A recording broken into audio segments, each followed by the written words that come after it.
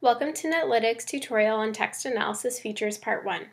In this segment, we will walk through how to use the keyword extractor features and how to create two visualizations to better understand the content of the textual discourse occurring in your dataset. With numerous online communities creating large amounts of text, Netlytic helps researchers to understand the issues and topics important to those communities. The text analysis tool functions similar to post-impressionist artworks by Van Gogh, Monet, and Canadian-born Tom Thomson, who often used broken brushstrokes to create works representing their perspectives of the world. If we look at works like Starry Night, Haystack, and the Jack Pine, up close we can view each individual brushstroke, but by stepping back we see all the elements working together to create a complete picture. Text analysis is similar in this approach. Researchers are able to not only visualize the larger general picture of a dataset's content, but are also able to drill down and view each individual message and element contributing to those visualizations. The keyword extractor tool visualizes textual content in the form of a familiar word cloud and a stacked graph. For this tutorial, we will be focusing on the keyword extractor features within our text analysis tab. For more information on visualizing and working with text categories, please see our Text Analysis Part 2 tutorial. The link is provided below. Let's walk through analyzing and building these two types of keyword visualizations.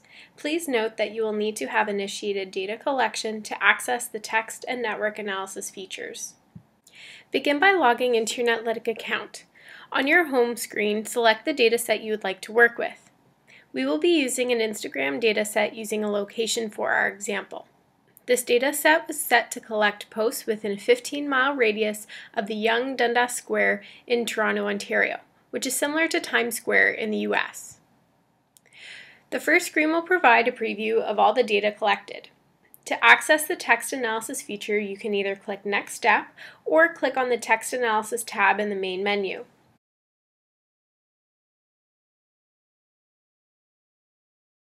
The keyword extractor identifies popular words within the dataset by measuring how frequently they appear.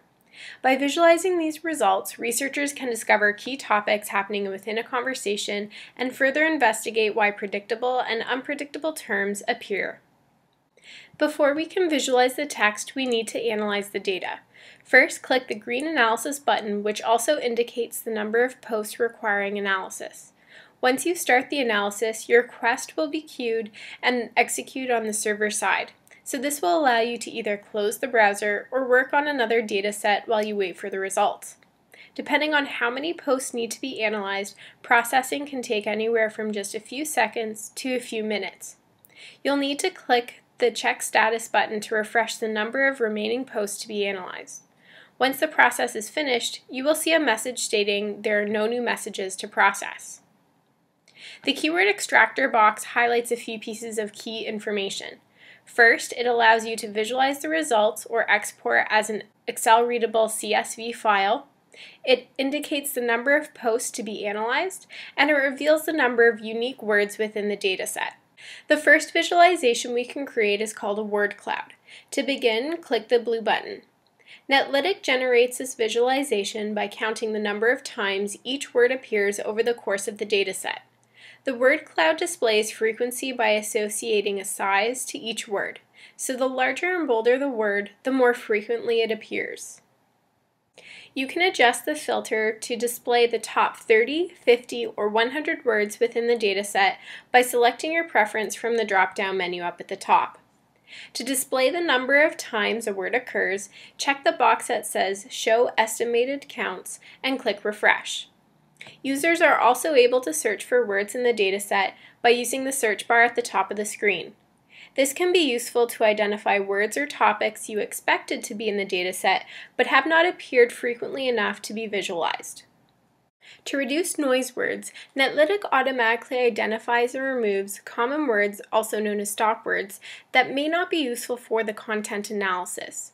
These are words such as of, will, and to that are included on a list of standard stop words from 18 languages including English, French, Arabic, and Russian. For a full list of stop words, please see the link listed below. In addition to standard stop words, we also suggest that you review the word cloud and remove any terms which are redundant or insignificant to your research by clicking on the red X to the top right of each word. For instance, in this dataset, we can remove the words Dundas Square, Dundas, and Toronto. Once a word is removed, the top keywords and topic counts will be recalculated so other frequent words can come to the forefront. Pay attention to words that are unexpected, as they may indicate unique conversation patterns happening within the community. For example, if we had a Twitter dataset, the letters RT in the word cloud could be considered a noise word, but it could also demonstrate retweeting behavior. You can explore individual words by clicking on them. For instance, let's click on Streets of Toronto. A new screen will pop up and highlight specific information such as the number of members in the conversation who are using the word, the number of unique messages occurring, the history of the word trend, a chart illustrating the number of uses among the top 10 users or participants, and scrolling down you will be able to view each message in which the word occurs. If you click on the word shown in red, message details will be displayed, which include the date and time of the posting, as well as the message content. You can click back at any time to return to the word cloud. The second visualization shows the popular topics from the word cloud, but graphs it over time to see how the usage of individual words changes. Please note that to use this visualization, your dataset will need to have a date variable, or a date stamp. Click on the blue button, Words Over Time, to generate this visualization. The horizontal axis measures time, while the vertical axis measures the frequency of words in the forms of a percentage in relation to the overall conversation. This graph becomes important to illustrate how a topic's popularity changes over time, which researchers can then further investigate to identify what preempts this change. For instance, if we select our stat graph to show 30 topics, we notice the hashtag Matsuri is quite popular in the conversation around July 25th and 26th. Along the top left-hand side, you can slide the toggle bar to adjust the number of topics that appear on the stacked graph. You have the option of selecting anywhere from 10 to 100 to be displayed.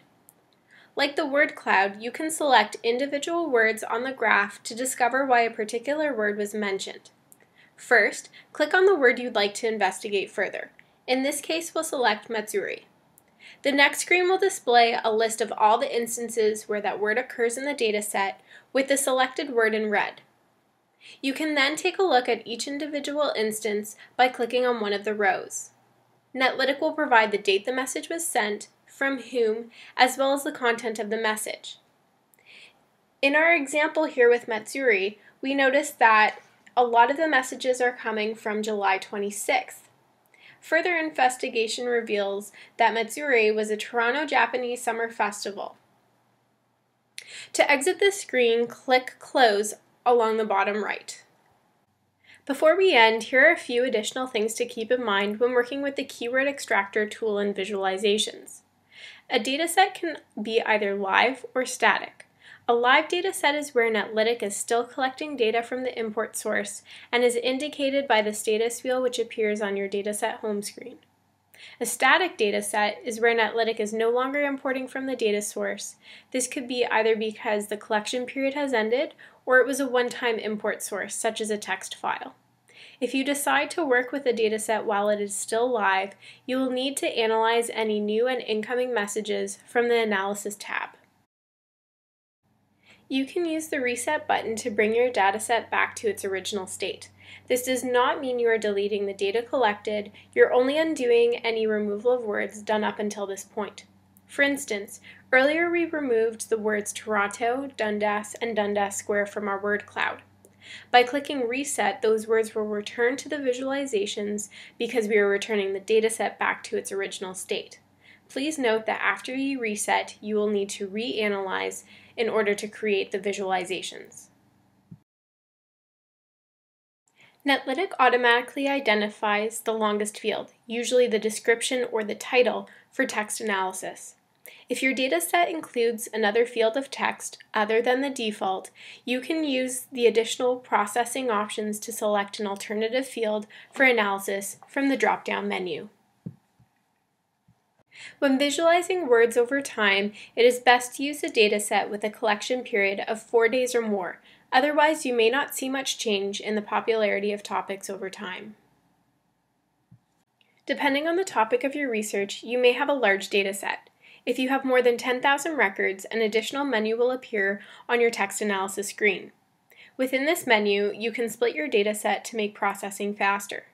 You also have the option to use the Beta Cabana dashboard. For more information on this feature, please visit Netlytic's YouTube channel. To split the dataset, click the scissor icon. The pop-up screen will ask you to create a subset based on a date filter. Click on the calendar icon to select the date range for the from and before fields. Click Select. A message will appear indicating your subset has been created, and you can then close the window. Netlytic will return to your dataset home screen, and here you will notice that under the initial dataset, a second appears with the same title but includes a date range. This is also a useful tool if you are interested in analyzing the content from a particular day or a number of days separated from the whole collection period. Thanks for watching. For more information on how to use Netlytic, please visit our YouTube channel. Documentation can also be found on our website at netlytic.org.